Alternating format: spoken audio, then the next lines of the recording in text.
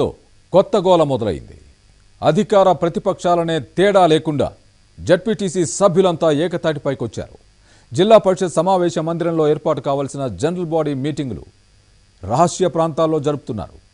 ZP మీటింగ్కు పిలిచినా రావడం లేదు. మంత్రులు, ఎమ్మెల్యేలు రాయబారాలు పంపినా తిరస్కరిస్తున్నారు. జడ్పీ మీటింగ్కు రావాలంటే తమ డిమాండ్లు నెరవేర్చాలని కోరుతున్నారు. ప్రతిపక్ష సభ్యులు నిలదీస్తే నిలువరించాల్సిన అధికార పక్ష సభ్యులే నిరసన గళం వినిపిస్తూ ఉండడం ఆశ్చర్యకర పరిణామం. ఇప్పటికే ఒకసారి సమావేశాన్ని వాయిదా వేశారు. మరోసారి కూడా వాయిదా పడే అవకాశం కనిపిస్తూ ఉండడం విస్మయాన్ని కలిగించే అంశం. ఇంతకీ జడ్పీటీసీ సభ్యుల అలక దేనికోసం? వివరాలు ఈ స్టోరీలో చూద్దాం.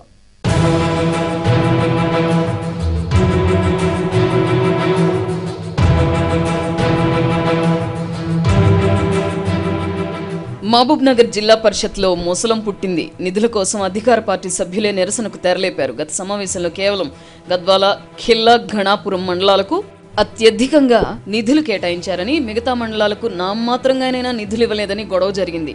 ఈ రెండు మండలాల్లో ఒకటి జడ్పీ చైర్మన్ భండారి భాస్కర్ ప్రాతినిధ్యం వహిస్తుండగా, మరొకటి నాటి జిల్లా పరిషత్ సిఇఓ లక్ష్మీనారాయణ సొంత మండలం.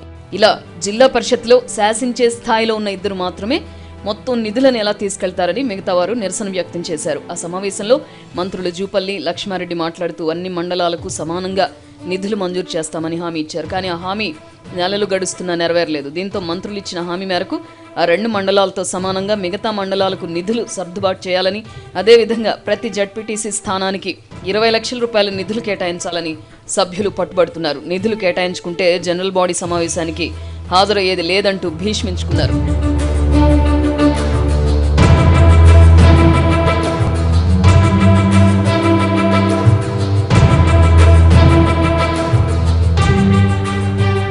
ఇటీవల 2 దఫాలు జడ్పీటీసీ సభ్యులంతా పార్టీలకు అతీతంగా రహస్య సమావేశాలు పెట్టుకున్నారు. అక్కడికి మంత్రులు వెళ్లి సముదాయించినా వారు శాంతించలేదు. దీంతో ఈ నెల 20న జరగాల్సిన జడ్పీ సర్వసభ్య సమావేశం మరో తేదీకి వాయిదా పడింది. అయితే ప్రతి జడ్పీ స్థానానికి 20 లక్షల రూపాయల నిధులు మంజూరు చేయకపోతే ఎప్పుడు సమావేశం పెట్టినా వెళ్లకూడదన్న యోచనలో సభ్యులున్నారు. ప్రభుత్వంపై మరింత ఒత్తిడి పెంచాలని, తమ డిమాండ్లు నెరవేరేదాకా జడ్పీ సమావేశానికి హాజరు కావద్దని నిర్ణయించుకున్నారు.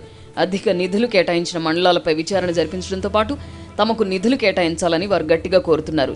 జడ్పీలో అధికార ప్రతిపక్ష జడ్పీటీసీలు ఇప్పటికే పలుమార్లు ఆవేదన వ్యక్తం చేశారు. ప్రస్తుత పాలకవర్గం ఏర్పాటై దాదాపు 4 ఏళ్లు అవుతోంది. అయినా ఇప్పటివరకు నామమాత్రంగా కూడా తమకు నిధులు రాలేదని సభ్యులు ఆందోళన వ్యక్తం చేస్తున్నారు.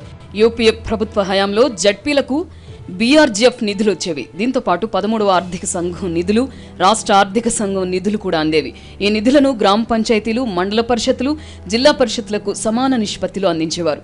వాటిలో జిల్లా పరిషత్కు ఒక్కో పథకం కింద సగటున 20 కోట్ల రూపాయల వరకు వచ్చేవి. ఈ నిధులతో నామినేషన్లు లేదా కాంట్రాక్ట్ పద్ధతిలో పనులు చేయించేవారు. తద్వారా జడ్పీటీసీలు తమ ప్రాదేశిక నియోజకవర్గాల్లో స్కూల్ బిల్డింగ్లు, లింక్ రోడ్లు, అంగన్వాడీ కేంద్రాలు, మంచినీటి సరఫరా వ్యవస్థలకు నిధులు వెచ్చించేవారు.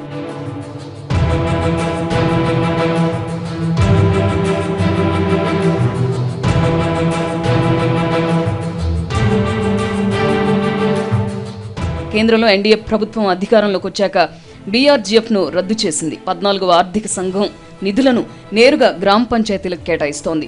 జడ్పీలకు జనరల్ ఫండ్ నిధులు తప్ప వేరే గత్యంతరం లేకుండా అయింది. దీంతో మండల స్థాయి పదవిలో ఉన్న చిన్న చిన్న పనులు కూడా చేయించలేకపోతున్నామని జడ్పీటీసీలు వాపోతున్నారు. 4 ఏళ్లు అవుతున్నా కనీసం చేతి పంపు మంజూరు చేయలేని దుస్థితిలో ఉన్న తమకు ఈ పదవులు, సమావేశాలు ఎందుకని మహబూబ్నగర్ జడ్పీటీసీ సభ్యులు ఆవేదన వ్యక్తం చేస్తున్నారు.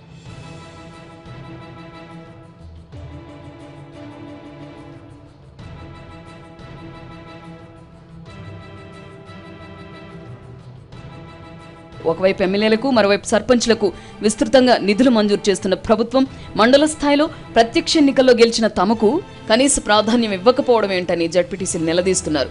ప్రభుత్వం నుంచి ప్రోత్సాహం లేకపోవడంపై ఆగ్రహిస్తున్నారు. వడ్డించేవారే మొత్తాన్ని వడ్డించుకొని తమకు మొండి చేయి చూపించడం ఏంటని ప్రశ్నిస్తున్నారు. కొన్ని మండలాలకే భారీగా కేటాయింపులు చేయడం ఎలా న్యాయమని రుసరుసలాడుతున్నారు.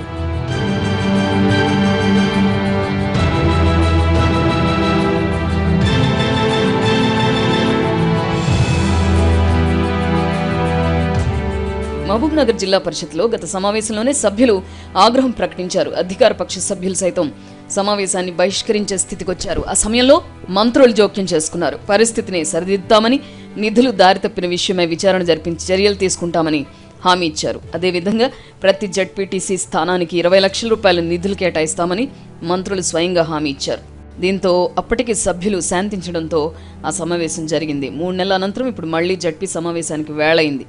అధికార పక్ష సభ్యులకు ఈ మేరకు వర్తమానాలు అందాయి. అయితే వారంతా సమావేశానికి వెళ్లడానికి విముఖంగా ఉన్నారు. గత సమావేశంలో ఇచ్చిన హామీ నెరవేరినందున ఈ స్థితిలో సమావేశానికి వచ్చేది లేదని తేల్చి చెప్పారు. అంతటితో ఆగకుండా జడ్పీటీసీలంతా పార్టీలకు అతీతంగా 2 సార్లు రహస్యంగా భేటీ అయ్యారు. ఈ విషయం తెలుసుకున్న మంత్రులతో పాటు జడ్పీ చైర్మన్ ఆ రహస్య భేటీలు జరిగిన ప్రదేశాలకు వెళ్లారు. సభ్యులకు సర్ది చెప్పే ప్రయత్నం చేశారు. ఈ సందర్భంగా మంత్రుల సమక్షంలోనే జడ్పీ చైర్మన్తో సభ్యులు తీవ్ర స్థాయిలో వాగ్వాదానికి దిగారట.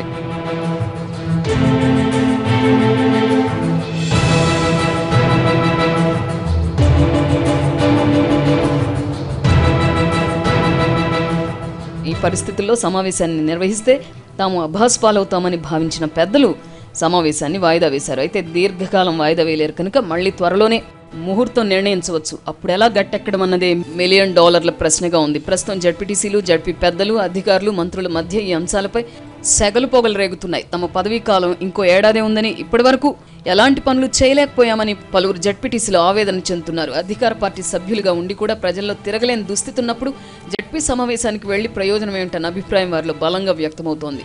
నిధులు సాధించుకునే వరకు సమావేశానికి వెళ్లకూడదనే తీవ్ర నిర్ణయం దిశగా అధికార పార్టీ జడ్పీటీసీలు అడుగులు వేస్తున్నారు. ఇలా అధికార పక్ష జడ్పీటీసీ సభ్యులే ప్రధానంగా ప్రతిపక్ష పాత్ర పోషిస్తూ ఉండడంతో పరిస్థితి మరింత సంక్లిష్టంగా మారింది.